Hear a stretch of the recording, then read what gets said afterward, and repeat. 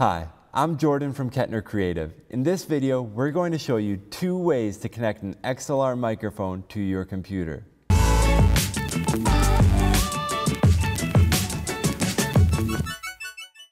We film videos like this all the time, so if you want to see more videos like this in the future, please like and subscribe.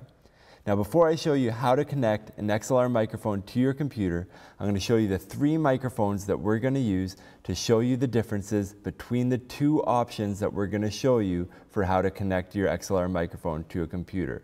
So for both options that we're going to show you, we'll use a Shure SM58 dynamic vocal microphone. This is quite possibly the most popular microphone in the world. The next microphone we're going to use is a Shure SM7B. This is extremely popular in home recording, studio recording, and podcast, but it has a notoriously high gain requirement. So we're going to show you how that sounds with the 2 examples coming up. The last microphone that we're going to use is this wide diaphragm condenser microphone. Now it's important to note that condenser microphones require 48 volts of phantom power. Now only one of the options that we show you in this video is capable of sending 48 volts of phantom power to activate a condenser microphone. So the first option that we're going to use to connect an XLR microphone to our computer is this USB to XLR adapter cable. Now this cable has a built-in A to D converter and it comes with about 20 decibels of boosted gain. Now for everything that you see in this video, we have links in the description if you want to get into the specs or if you want to see pricing or where to buy these items. Now we're going to connect this cable to our MacBook, but our MacBook has USB-C, so we're going to use this USB-C to USB adapter.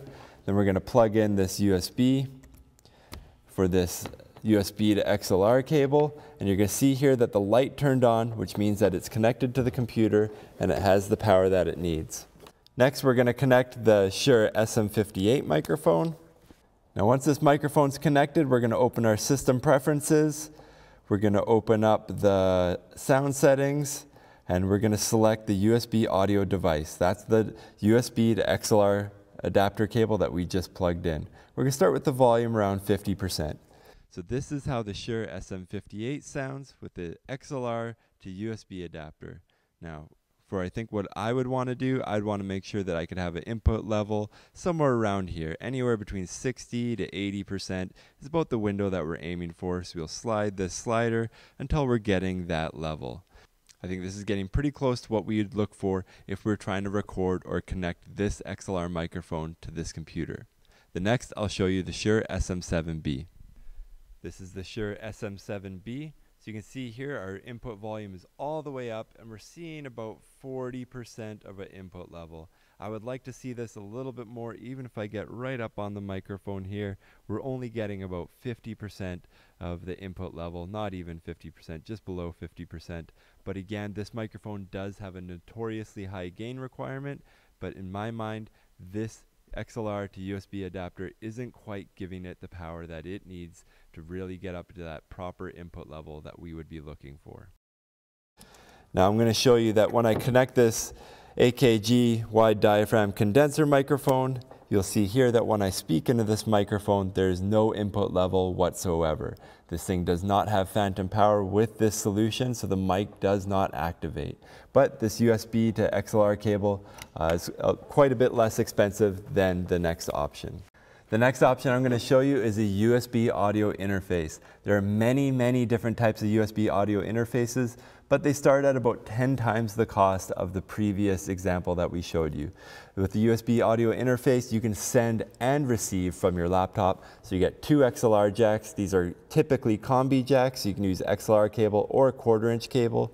You get volume or gain for each input. You get a master volume, and on the back you get a headphone jack and connection for studio monitors. So if you're doing studio monitoring, this interface will handle it all for you.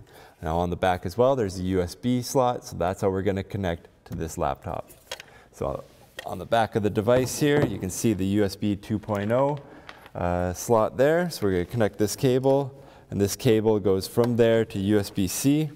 So that'll go straight into the laptop that we're using today. And when we turn this device around, you'll see that it has power right away. It gets all the power that it needs from the USB cable, so you don't need external power or anything like that.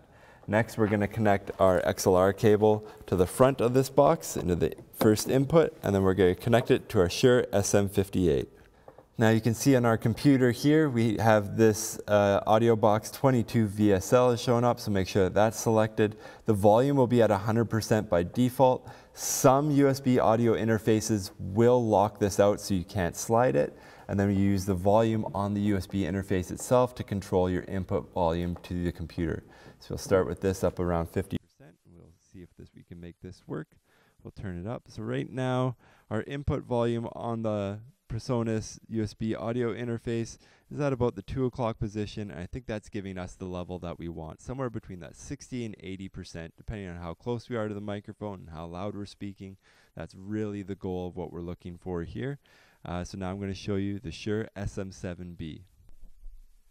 With the Shure SM7B, we need to turn up the volume a little bit more, but we're definitely able to get into that 60 to 80% range that we would be looking for with a microphone like this.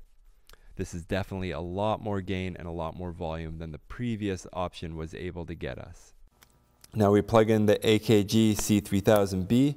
Now one thing to note, before we turn the volume up, we do need to turn on this phantom power switch on the USB audio interface, and then we'll bring this up. Check, check. Now we'll see that for the first time in this video, we're able to get this condenser microphone to work.